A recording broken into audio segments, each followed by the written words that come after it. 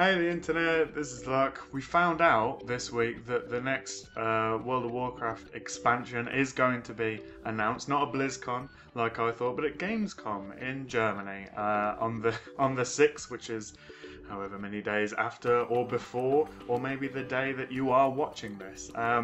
There's obviously a much shorter content delivery cycle or theme content delivery cycle that we're seeing from Blizzard on this, and I thought it'd be nice if we could get together and have a chat about that. So let's do that now. World of Warcraft continues its slide towards mortality, at least in the direction of mortality. After going free until level 20, offering character boosts to skip most of the leveling content and introducing a Plex-like option for its subscription, you could be forgiven for thinking the game is somehow in trouble.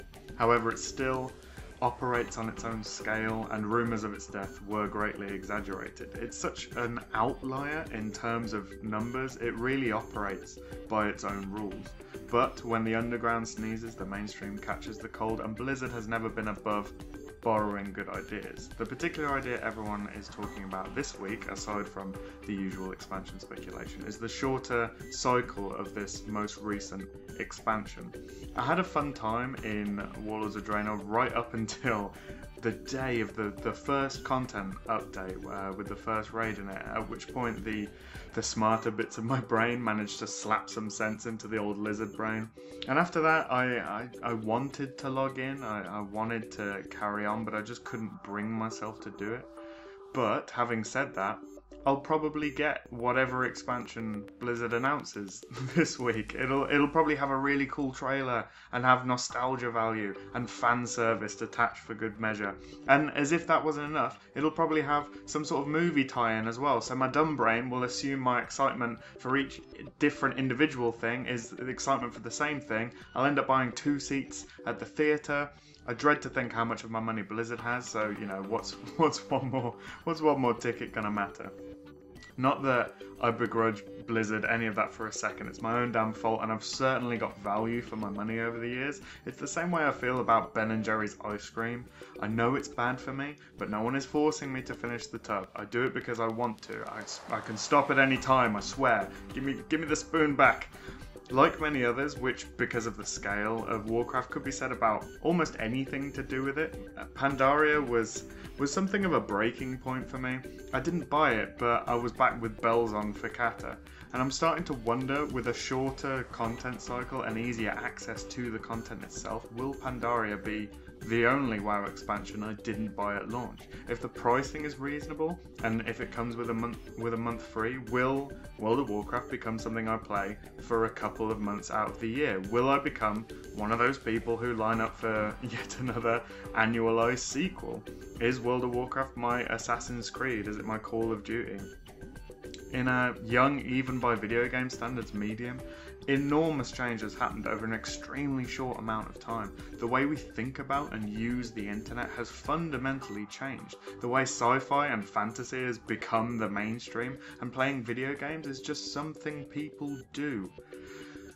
Is WoW now a thing I look forward to playing for a few hours a week over a couple of months, instead of slavishly dedicating thousands of hours over the best part of a decade to? Honestly, I hope so. The concept of a virtual world was exciting and enticing 10 or 15 years ago, but these days, we pretty much live in one as part of our daily lives. We're moving into the digital age. Shadow plays lose their charm when cinemas are everywhere. And now we don't even go to the cinema like we used to. Apparently because of DVDs that are now becoming redundant because of the internet. There is a pattern here. The way we consume media, including games, has been changing and will continue to change. But that doesn't mean that old days will die out. You know, there's a lot to be said for creating interesting and, dare I say, immersive virtual worlds, and I still think there's a place for them. There are still plenty of people who want this kind of game, and I think that's great. But let's not kid ourselves that systems predating Facebook, Twitter, YouTube, Twitch, and in some cases even Google are going to cut it in a mass media market in the 21st century. The exception, as it always is EVE Online, but you knew that. in its own way, it's an outlier, just like Warcraft is. So, the world of Warcraft continues to move with the times, and Blizzard has found a way to get money out of me that they wouldn't have otherwise, along with a lot of other people, no doubt.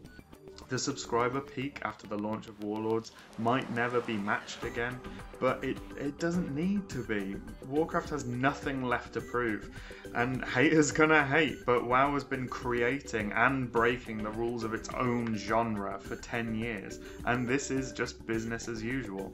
And I don't mind, because now I have time to play Hearthstone and Heroes of the Storm and Diablo and Overwatch and give Blizzard money for those as well, and the cycle continues.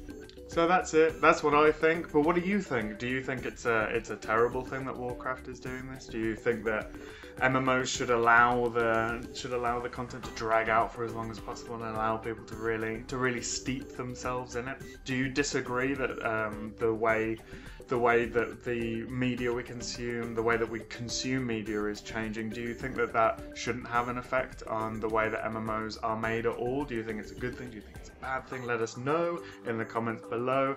Do like this video, give it a little click on the old, give it a, on the thing if you think it's a worthwhile discussion, if you think it's a discussion worth having, if you think there's any value to it, and subscribe for many wonderful things from fabulous people, and I will see you again real soon. Bye!